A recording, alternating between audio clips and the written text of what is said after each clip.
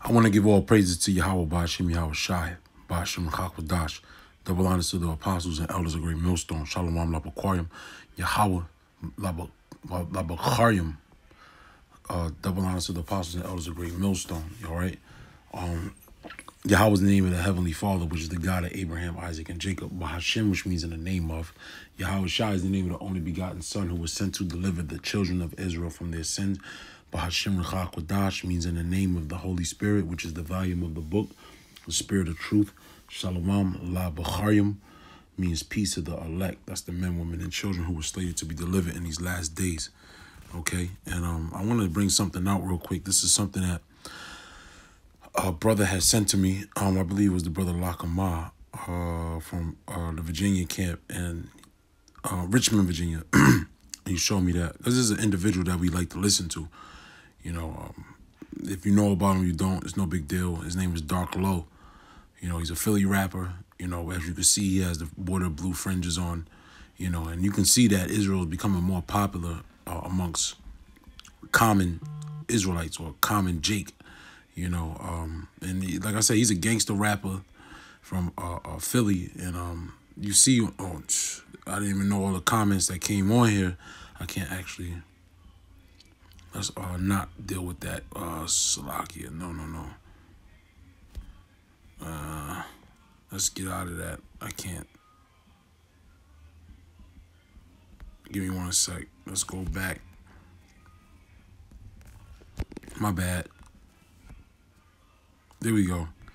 Yeah, his name is Dark Low, man, and I can't go into the comments, but you say he says you see this guy says J Son 573 Ayo Low, you definitely playing right. May Allah forgive you, my dear brother. Freedom men, may Allah make it easy on them.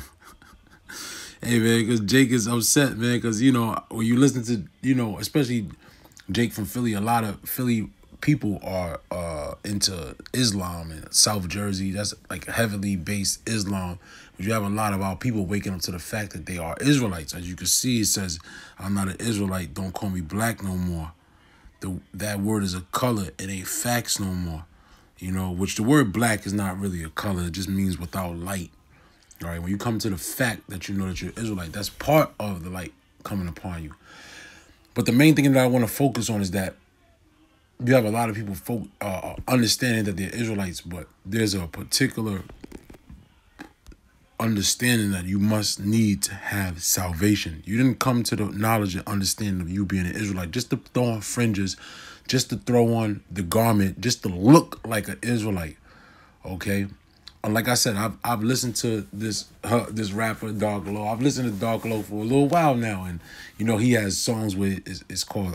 He has a whole album called American Made, and he goes into the concept of how black people have been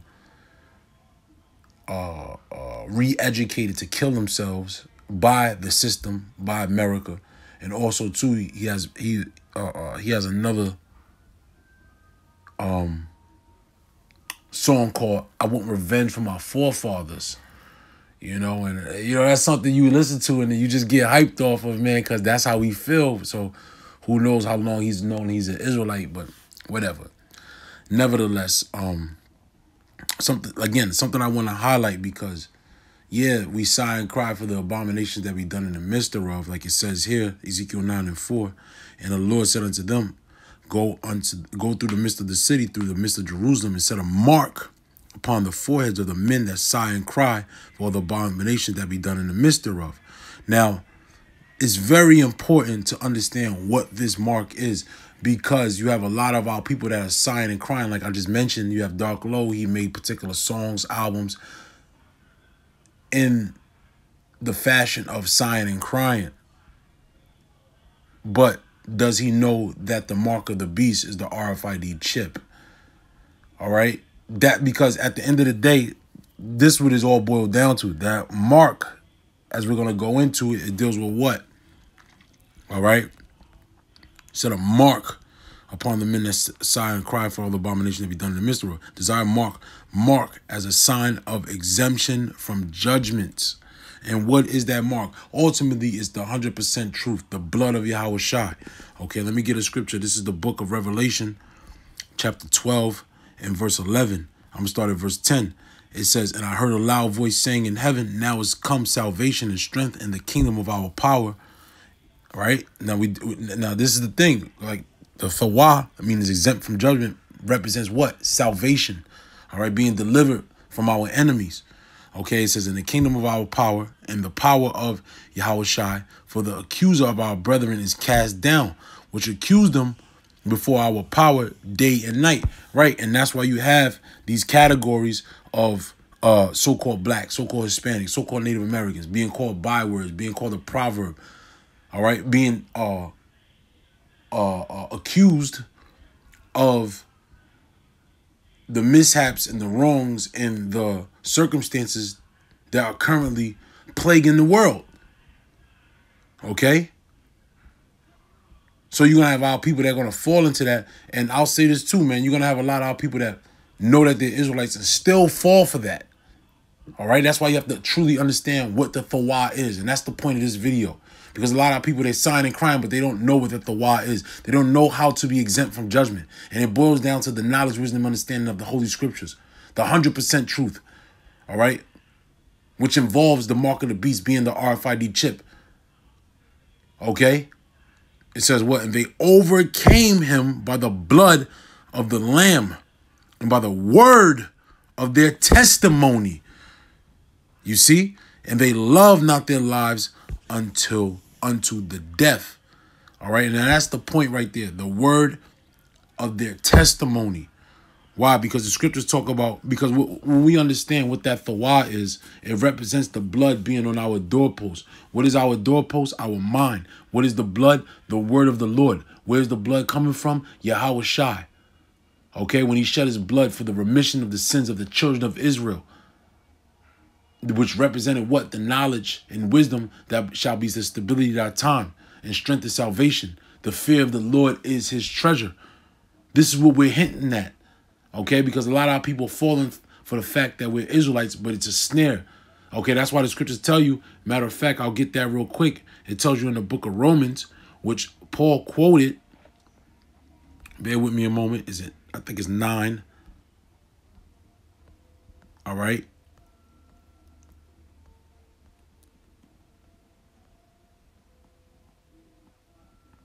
No, it's not 9. Give me 1 second. I'm going to get in.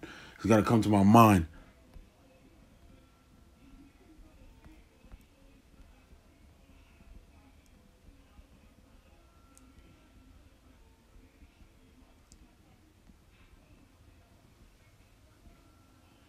Ah, man. I haven't went into this in a while. Let's go to 7. I think it is 7 because I went there at first. Let me see. Let me just Google it. Not Google it, but let me search it.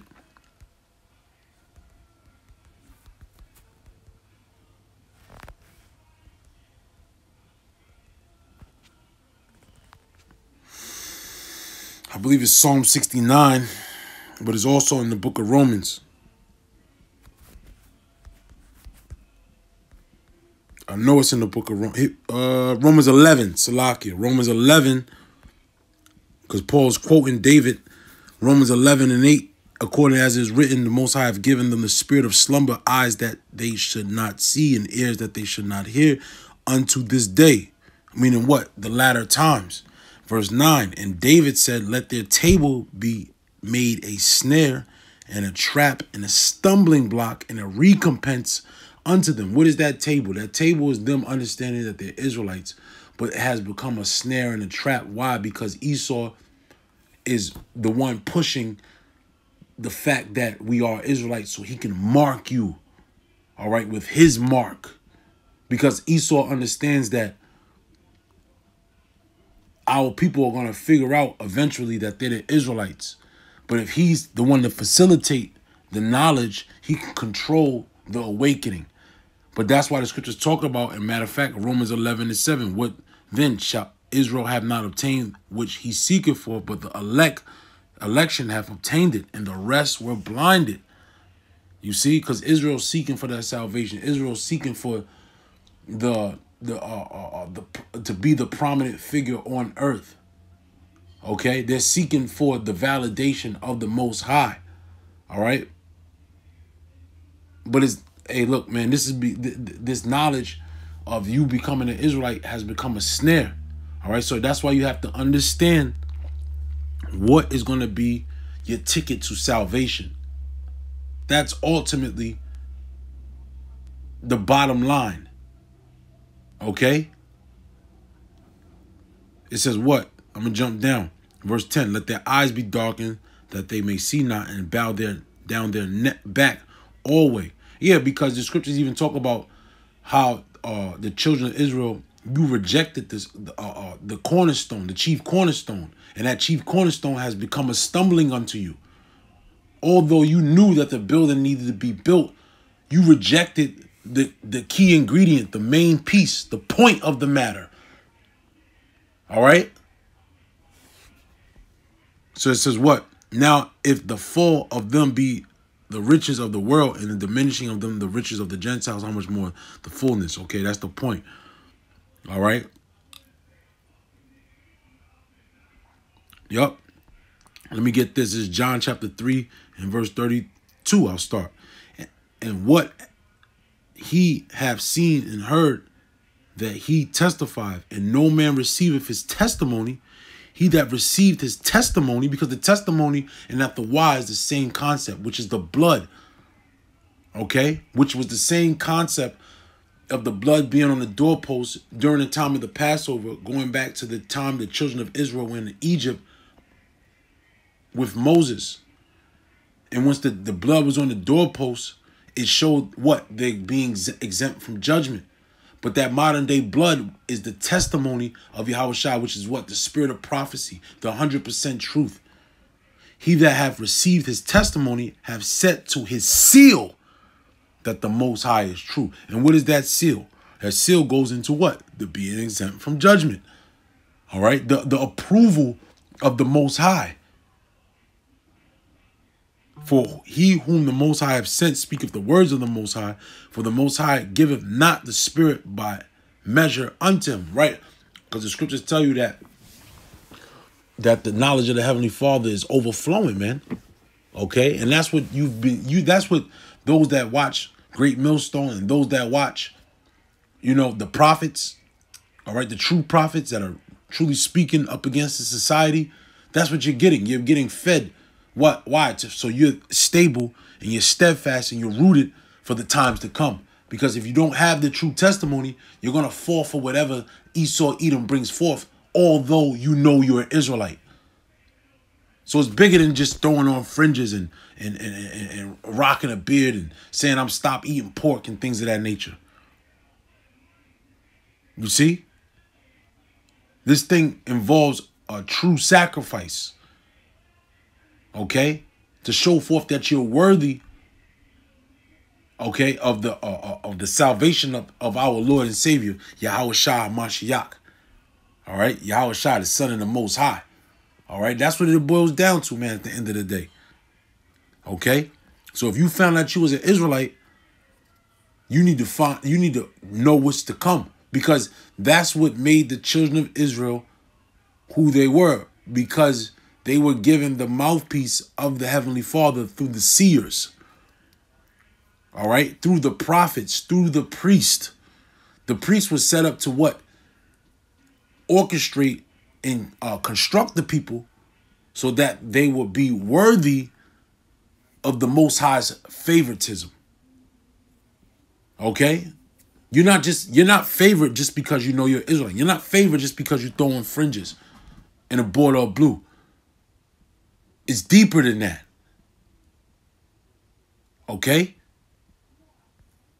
But yeah, we see it, man. I just want to put that spirit out there, man, because the famine of the word is coming. The internet is about to be cut off, man. Esau wants to mark people with his mark. And you should know what his mark is by now. All right, Revelation 13:16. All right. Also, too, going into his pharmaceutical industry. We know what he's doing with that. All right. With that, call Lord Yahweh Ba'Shem Yahushua. Shalom.